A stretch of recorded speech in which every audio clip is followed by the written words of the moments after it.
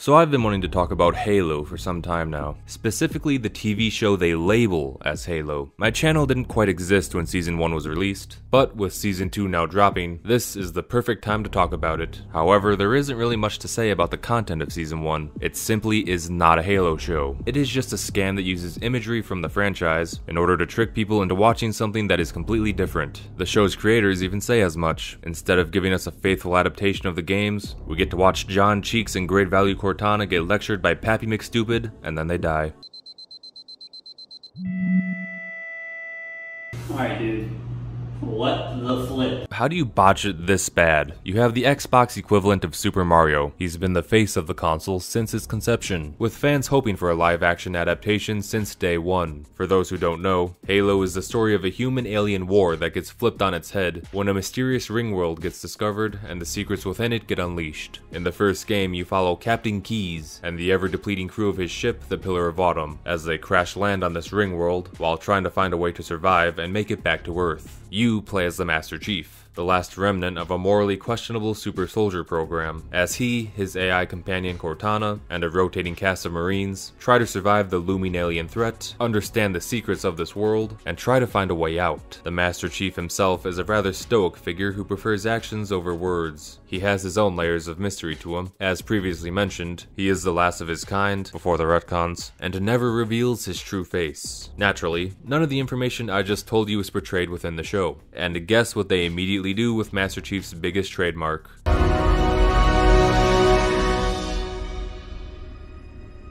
You're wrong. It never happened.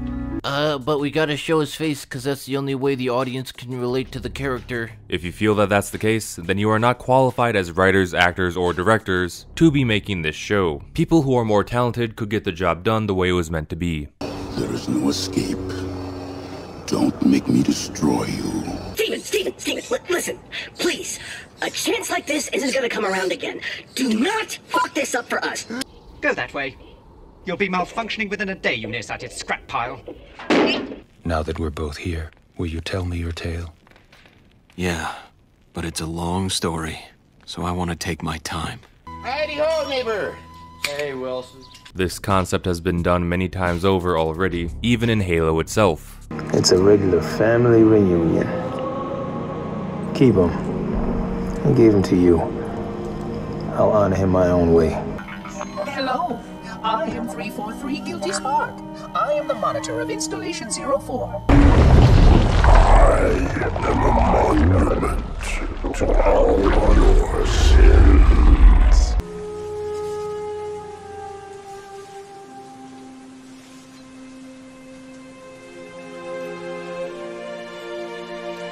There are many faceless, inhuman characters that are profoundly relatable. To say that you simply can't make this work is lazy at best, and more likely just incompetent. But not only do you blop around his doofy face all the time, you also flaunt his chocolate starfish on full display. Which, if you had any idea what you were doing, you would know that absolutely nobody wanted to see that. What you should do is remove Joe Slapass, since the true story of Halo isn't meant for him, then replace him with a more deserving body actor, and bring back Steve Downes for the voice. Cortana, I don't care how comically large the spoon is, it's still just a spoonful.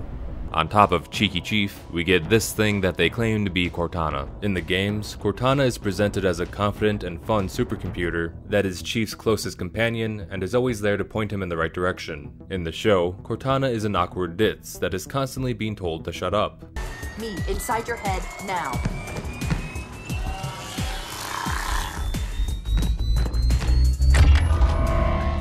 How much time was left? You don't want to know. I know what you're thinking, and it's crazy. So, stay here. Unfortunately for us both, I like crazy.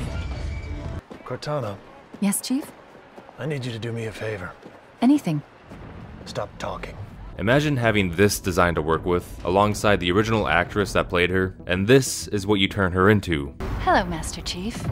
I'm Cortana. No, you ain't! Who wanted this? You people are just trying to fix things that aren't broken, and patting yourselves on the back for it as if you aren't just wasting everyone's time and money. You put Jacob and Miranda Keyes in the show, but they look a little different. Diversity casting is always a fun can of controversy to crack open, so let's get into it. Along with these two, you have all sorts of brand new characters that come from various backgrounds, including Discount Rose Tico and Dude McWhat's-his-name. There's nothing inherently wrong with having them there. New characters are always welcome, so long as they are done well. The problem is that nobody is done well in the show, and I find this style of casting to be particularly insulting for a franchise like Halo because it doesn't need it. Let's go down the line. You have Cortana, an AI that is about as female as an AI can get, who is essentially the co-star that does all the talking for Chief and is always along for the ride. You have Miranda Keyes, a woman of power whom the Master Chief takes orders from. You have Dr. Halsey, the morally questionable woman that raised Master Chief. You have a wide variety of reoccurring Marines that are constantly rotating throughout the various missions in the game, one of the most memorable of which is played by Michelle Rodriguez. Stick my foot so far up your ass, you'll be talking shit for weeks. The villains of Halo, aka the Covenant, are made up of various alien races, but they do provide work for many diverse voice actors, so surely that counts for something. You have Palmer in the Spartan 4s, Dr. Anders, Serena, Isabel, and, oh yeah,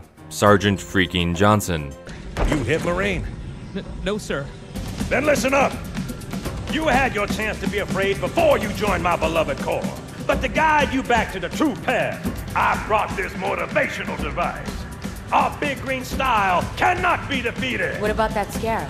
We've all run the simulations. They're tough, but they ain't invincible. Stay with the Master Chief. He'll know what to do. For those watching this video that aren't familiar with Halo, you have to understand that this guy is everyone's favorite character. Dear humanity, we regret being alien bastards. We regret coming to Earth. And we most definitely regret the Corps just blew up our raggedy-ass fleet! Hoorah! You would have to do some hard digging to find people that genuinely don't like him. He's cool.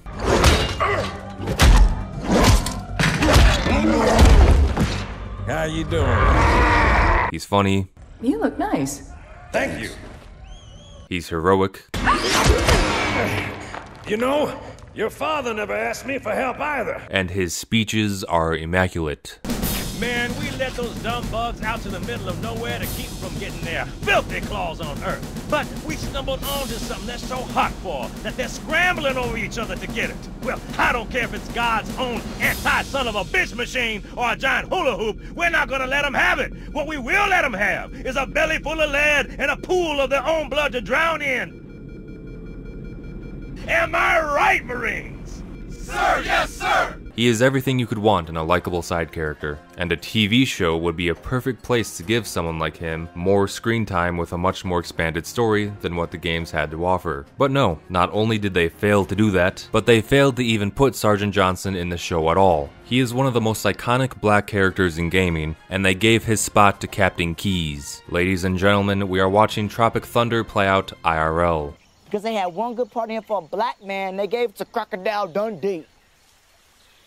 You don't need to change Captain Keyes nor his daughter, nor do you need to add all these dumb weirdos. Halo's cast of characters was already perfectly fine. These showrunners are still just fixing things that aren't broken. In traveling further down the diversity train, we have this strong independent female antagonist, which is neato until you realize that in the games, you never at any point fight human enemies, even during the points where you play as a villain. So unless the Master Chief needs ammo, this creative decision simply is not Halo. Plus, if you know the games, there's a very good reason why she can't look the way she does and be on the enemy team. But you know what? This show needed a villain like her, because Halo's original villain roster just couldn't cut it. Why would you want the scary and powerful Tartarus, the mysterious and frustrating Guilty Spark, the horrifying Gravemind, the tragic Heretic, or a pre-converted Arbiter, amongst others, when instead we could have this random woman, alongside these botched clones that they claim to be prophets.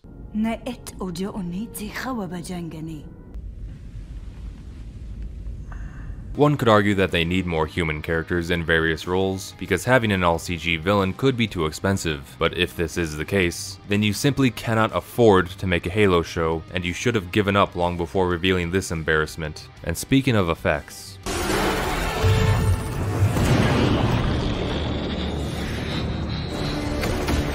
they're not great. They aren't the worst thing ever, but when you compare them to the games, these scenes don't hold up.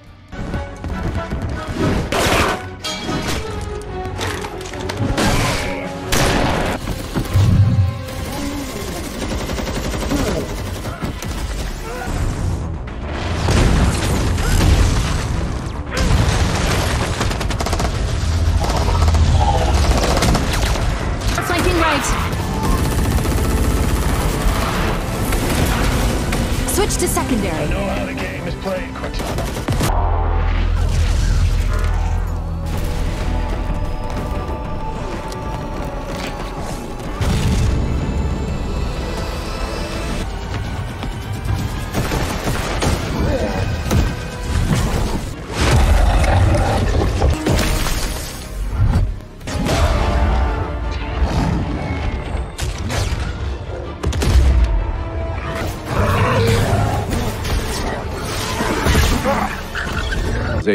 The records show efficient behavior operating in hazardous situations. No!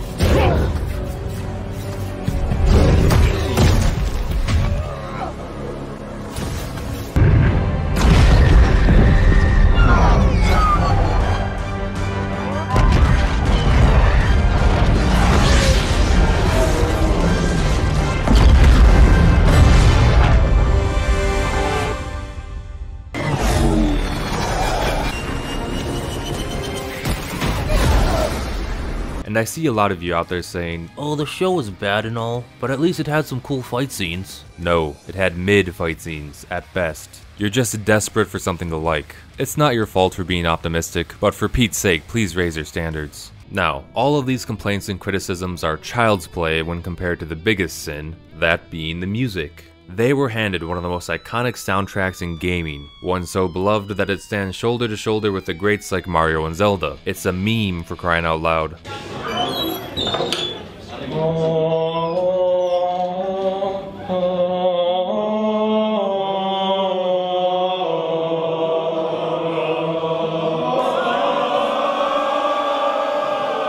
But instead of relying on it for instant goodwill with your audience, you use some cheap SoundCloud cover of In the Air Tonight?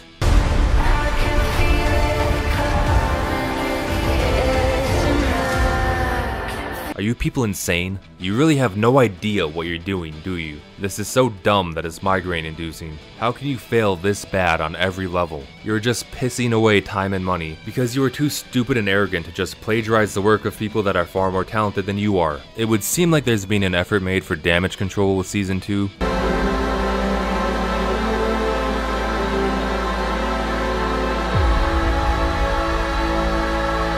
But unless they scrap the entire first season and start over, then it is too little too late. Will they succeed? Let's find out.